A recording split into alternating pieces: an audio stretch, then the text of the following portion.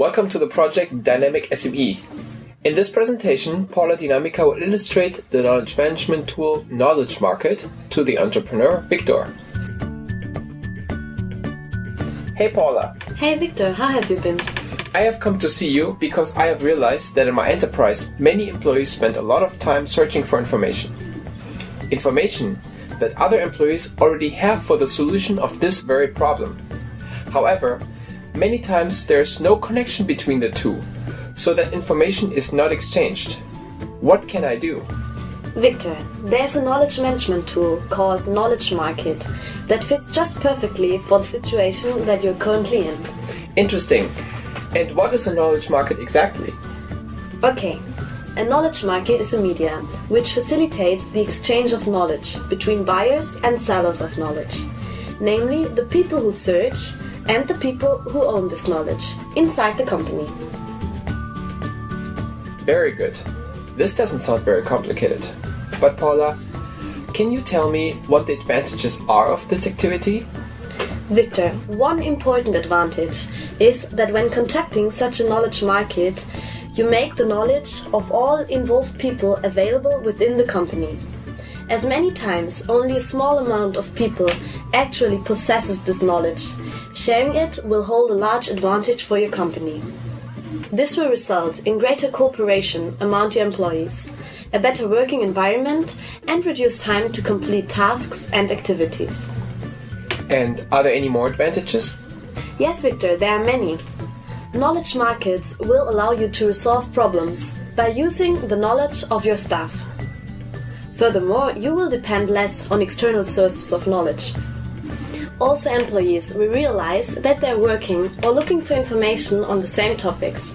This may lead to the creation of communities, which is a great tool for the facilitation of exchange of knowledge within groups.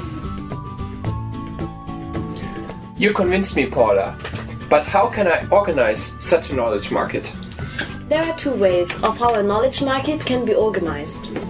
Of a virtual platform like the internet or, for example, an intranet.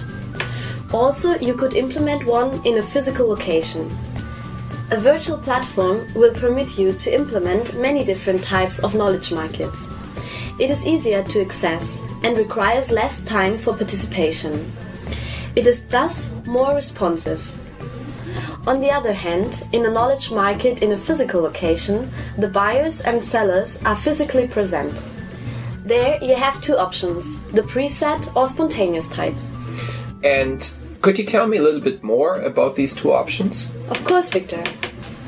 When implementing a preset knowledge market, you have to decide, with the help of your staff, which are topics of interest and the questions or problems that need to be discussed under an overall topic. Later, you have to organize stands and tables at which for each topic questions or best practice will be discussed in relation to the overall topic.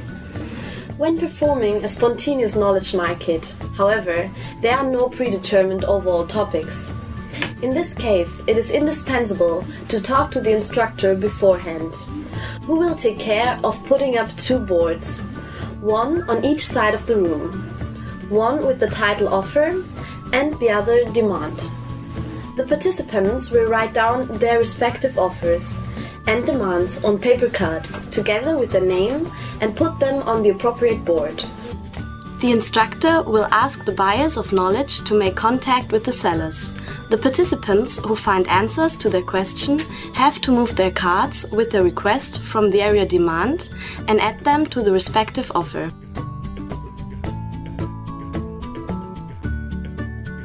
And Paula, what are the essential points you would recommend me when considering to conduct a knowledge market?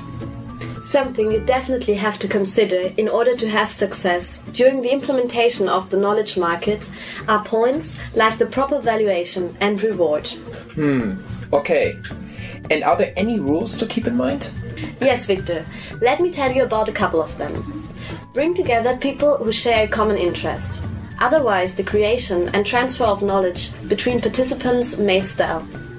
Lastly, it is important that the supply and demand of knowledge are concisely and explicitly formulated. Thank you very much for your help, Paula. You're welcome, Victor. And if you need more information, I have some interesting links here for you. Or you may also access the information on the homepage of Dynamic SME, which also helped me to implement the knowledge management tool.